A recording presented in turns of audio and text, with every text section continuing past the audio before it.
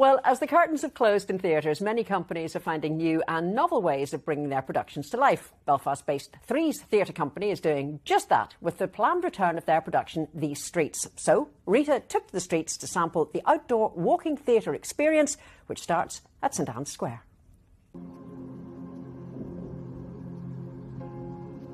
These doors may be closed due to the pandemic, but even that hasn't stopped theatre makers responding creatively. From Zoom productions to online streaming, the industry is fighting back. And Three's theatre company here in Belfast, who are renowned for their quirky take on venue and approach, admittedly have had a tough year, but they're rising to the challenge of bringing their work back to audiences. Our work is very immersive, and we've done shows where we've had 8 audience members in an ensuite of a bathroom or 30 audience members in a lift. So it's been quite challenging for us to now try and look at how we can distance our audience whenever so much of our surprise for our audience is whenever they're so closely packed together. In 2019, we were starting to make work that was a bit more socially focused. In 2018, 150 people who had been homeless had died on the streets in Northern Ireland. So I think that was such a shocking statistic for me to comprehend. I just wanted to see what we could do.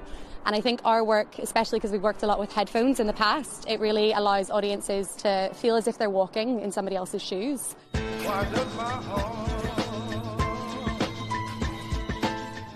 A month to get out, to vacate. You don't think these things are going to happen to you. I think about my wee fella. How much I'd miss him. These Streets is a fictional narrative inspired by a series of interviews with people who've experienced homelessness.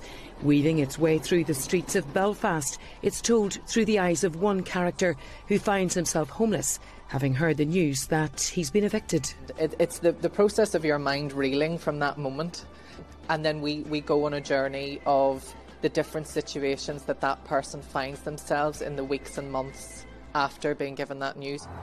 A homeless man.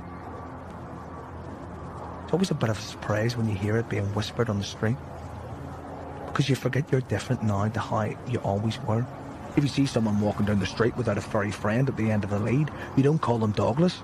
But honestly, you don't know me. Talk to me. Ask me. It's a huge responsibility to take real stories that people have lived, and so generously given to you as a writer, that you have to deal with it with such sensitivity. It was so rewarding in many ways as well, you know, to listen to their stories and then to have the opportunity to write something that hopefully is meaningful. Bringing plays to audiences over the last year has been anything but easy.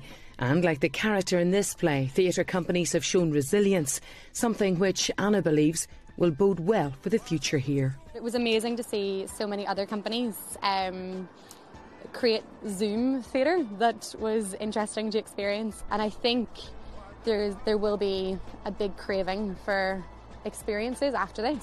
But right now a play like this seems to speak volumes as the streets continue to feel strange, empty and lonely. I suppose what I'd love audiences to take away from this production is that people are people, and whether they're people that have experienced homelessness or not, and just be more empathetic and more compassionate, and to not walk by and look the other way. What a great idea, and they're hoping to be back by mid-February.